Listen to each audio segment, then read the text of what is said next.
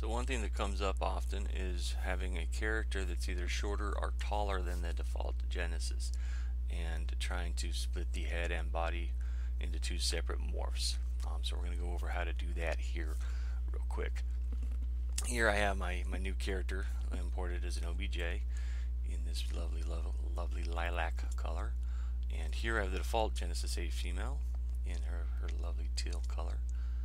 And you can see that my character is definitely shorter than the default Genesis 8 female, and if you try and do the head and body split right now, it doesn't really work. So what we're going to do is we're going to take the OBJ for my new character, and I'm just going to move it up, and I want to line up the neck areas. That's pretty good right there. It doesn't have to be exact. If you want it to be exact, you can of course always go to the wire texture for wire texture shaded and compare them and look at where the mesh lines up, and just try and match up the middle of the neck here. So I guess we can go a little bit more. Doesn't really matter. Yeah, doesn't really matter. I'm just going to go ahead and put that back, and now we're going to export my character's OBJ. So we're going to hide Genesis, take a step back so I can see what I'm doing, turn off the wires so that they don't confuse me, and I'm going to export that as my character 2, we'll call it. I'll leave all the defaults. So now I've really just moved my character OBJ up so that it lines up with Genesis 8's neck. That's the whole trick there. You can see there's Genesis 8's neck, there's here's my new character, and the necks line up.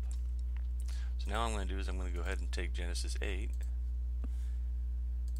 and I'm going to go to Morph Loader. I'm going to load in my new character 2. Whoops. Before I do that, because I want to split the head and body, I'm going to come over to my Developer Kit folder, load in the head and body split deformer, and we'll just load that in on the selected figure. So you can see now I've got my deformer for the head and the inverse for the body, of course. And now I'm going to go ahead and go to Morph Loader Pro. I'm going to bring in my new character. I'm going to open that up. I'm going to call this the full head morph. And under Attenuate By, we'll do the regular splitting by adding the deformer. And I'm going to go ahead and do it again. Bring in my new character 2, which is the one I've moved up. We'll do the full body morph this time, and we're going to attenuate by the same deformer map, only this time I'm going to change that strength, make it -1 instead of 1, which will basically do the inverse and give me the body. So we let that run, and now you can see I've got a perfectly good head morph for my character and a perfectly good full body morph for my character. The catch is that the full body morph, you'll notice, does bring the feet up off the ground. If I switch into just front view so that you can see the front, you can see she's way up off the ground, and we don't want her way off the ground. So what we do to get around that, as I do, is a two-step process here. I'm going to take the default Genesis shape, because she's not quite on the ground. I'm going to move her to the floor, and then I'm going to take the value that it moved it here, the Y trans. I'm going to take that value, I'm going to Control C to copy it, and then I'm going to go dial in my morph, and I'm going to drop her to the ground,